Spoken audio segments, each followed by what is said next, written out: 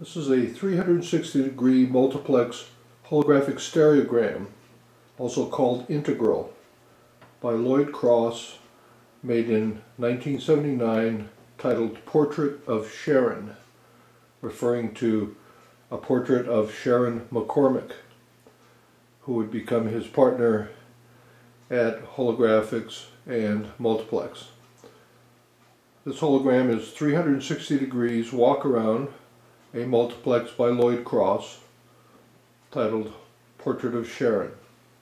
It was on exhibit at the Franklin Institute in 1979 and is contained in their catalog.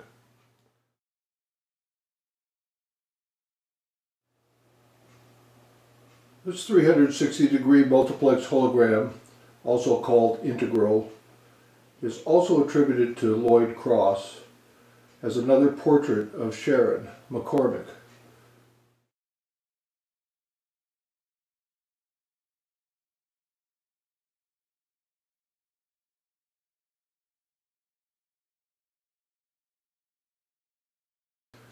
So this is a portrait of Sharon by Lloyd Cross.